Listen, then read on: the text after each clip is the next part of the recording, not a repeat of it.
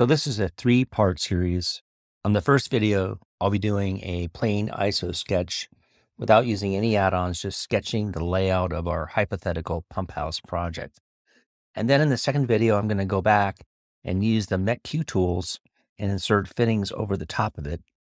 And then in the final video, I'll be doing a bill of materials and then adding some notes and dimensions. For those that are metric, I'll also provide metric equivalents in the upper right corner of the video.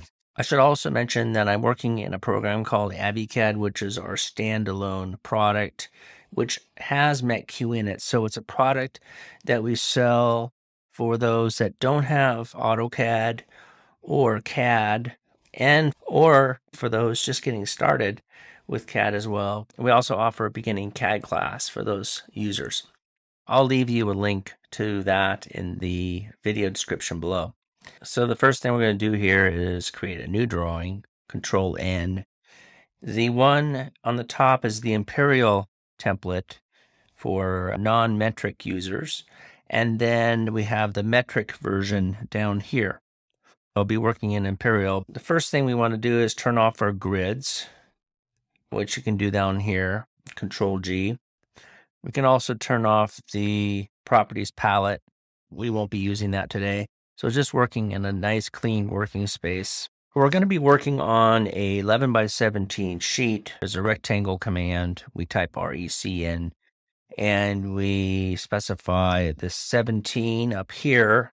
Then we tab and we type 11 here, press enter. So that's going to give us our sheet size so we know the boundaries of our working area. There's a few CAD concepts that you're going to need to be aware of. One is object snapping. So when you snap to something, you're left clicking on it in order to accurately place a point. And to get you started with object snaps, just type in OS mode and set that variable to 167. This will allow us to snap to all the typical 2D snap modes in our drawing. And then the second setting to make sure that you have turned on is Dyn Mode. And Dyn Mode allows us to take advantage of a tooltip that appears at the cursor. That tooltip allows us to see the distances as input the drawing. It also allows us to do what's called direct distance input, and that's pointing the cursor in the direction we need to go, typing in the distance, and then pressing enter. And keep in mind, each of these CAD commands requires you press enter after the command. All these general concepts are covered in the beginning CAD class in the link below. We're working in a 1:1 scale. So if we were working in a quarter scale, you'd have to scale up this paper by a certain factor. Now, if you have questions about that, just contact us directly at cadavenue.com/support. I'm going to be showing you the commands in the upper right corner, just so you can familiarize yourself with those. We're going to need to change the working style or the snap style. So we type in snap style. And we change this to 1. Right now it's set to 0. Snap style allows us to work in a isometric mode. And then if you press your F5 key, you'll be able to switch between those modes. So right now in the command line, we have top view, and then we have right view, left view, and then back to top view. So our project contains a well down here and up here, a holding tank. The next thing to check is your snap mode. So if you type in snap, currently it's using a 1/2 inch spacing. So we need this to be 1/8. We're just going to change that to 1/8 spacing. That's going to allow us to draw a line every 1/8 of an inch or so.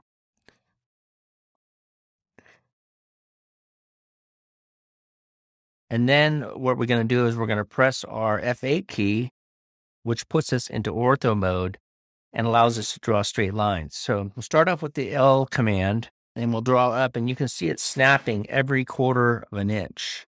The reason why it's not snapping at 1/8 of an inch is because we're working in ISO mode and the angle is causing it to snap at 1/4 inch. So that's the line command. So we need to toggle into the top view. So in order to do that, it's F5 key again. And then type in EL for ellipse. And then we'll choose the ISO circle down here. And then we'll left click. And we're going to put in our first point and then kind of just eyeball in the well location. And then we're going to go ahead and just copy this with the CO command. And we're just going to copy this up here. We need to press F8 to unlock the ortho mode and allow our cursor to go in any which direction. And then we'll just left click up here somewhere. We can make the well just a little bit larger. And we can do that using the scale command.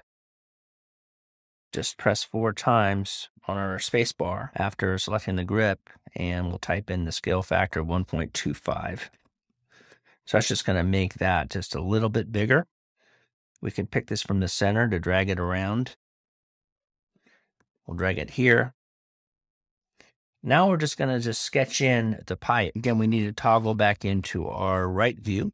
Remember to turn your F8 key back on again and go into your ortho mode. And we're not using the MetQ tools quite yet.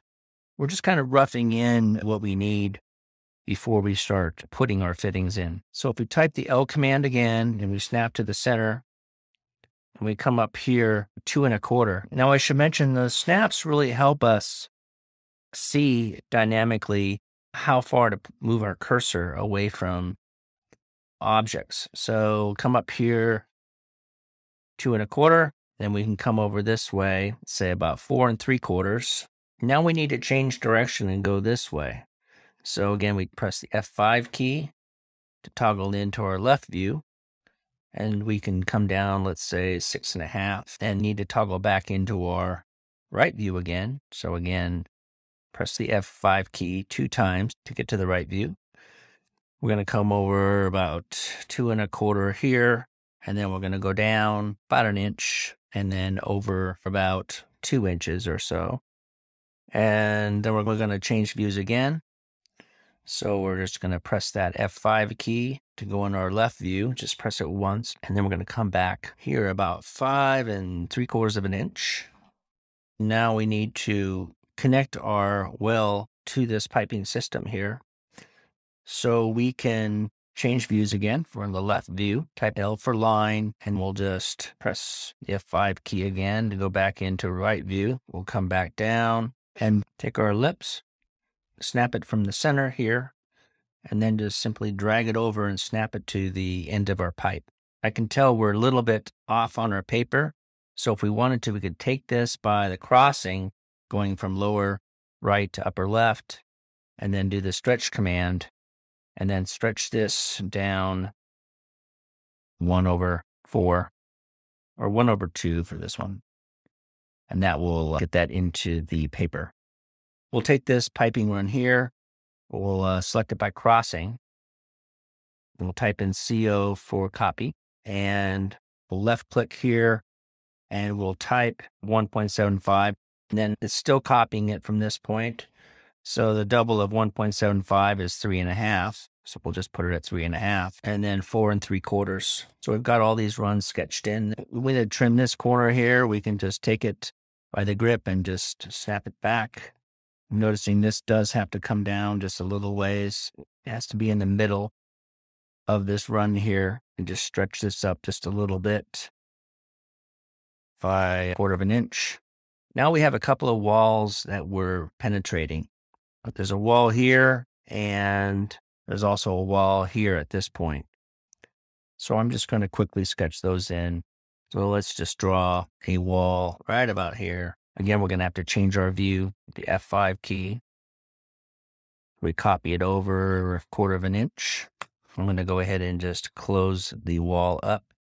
Just put a line on each end here. Now, if I want to turn this snap off because I have little control over it, I can do that with the F9 key. Just press the F9 key, and that turns our snap off. And that's hatch. Select the internal points as I was doing. Just pick these 2 sides here, and then press OK. Now I can select the hatch and change the angle Let's just change this to 160. And that looks good. And then we'll copy this wall up. It's going through the wall right at this point here. So we'll take it by the crossing, copy it from here. Then I'm going to do an EA to select it from the nearest point on this pipe here. Now, again, this is just a sketch. Everything we're drawing here is not to scale, like working on a napkin. I need to define where my pumps and valves go. My pumps are actually going to go here between these two pipe connections. So this line really is a little on the large side. I could just take it and just stretch it up, which I think I'm going to do. So if I stretch it, this S command, and then I use a CP for crossing polygon, I can create a boundary for my stretch with multiple points. And take my ortho mode off again, like this. And now I can just stretch that up by, let's say, 1/2 inch. So I need to move this up as well. It did not get stretched. Now, next I need to put in where my pumps are going to go and where my valves are going to go. And I'm going to do that with a point command. So there's a point command, which is PO, which puts in a point. And I'm going to turn off my snap mode real quick here with the F9 key. I'm going to use the point command with PO. And I'm going to put the location of this point somewhere along in two places. There's going to be a check valve and then a gate valve on this side. We'll just define those points in there. I'm going to type in NEA for the nearest snap. I'm just going to put a point in right about here. But as you can see, I'm not actually seeing that point. And it's because I need to type PD mode, set this to 33, and that's going to make that point a lot bigger so that I can see it. So now I can just select it and then copy it. Again, press the F8 key to lock this in here. And then let's position the second one here. So I can take this and copy it from the midpoint here to the midpoint here, and then just move this over like so. I'll have one more check valve down here. This is going to be a gate valve. This is going to be a check valve and a gate valve. Then I'm going to have a check valve down here. Let's copy this. Let's copy it from this point to this point, and then I'll just slide it down here.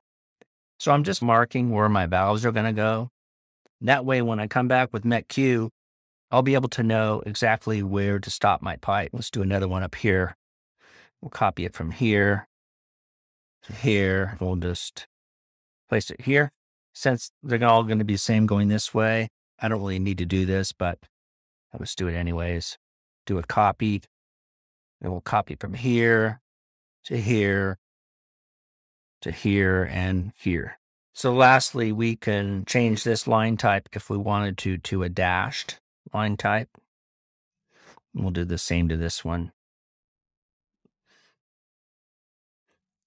It's actually called a dash 2. So to review, in this video, we covered how to do a simple ISO line sketch. We set the snap style to 1, which activates the ISO angle. And then from there, we could use the F5 key to toggle the different views as we input just plain lines in our drawing.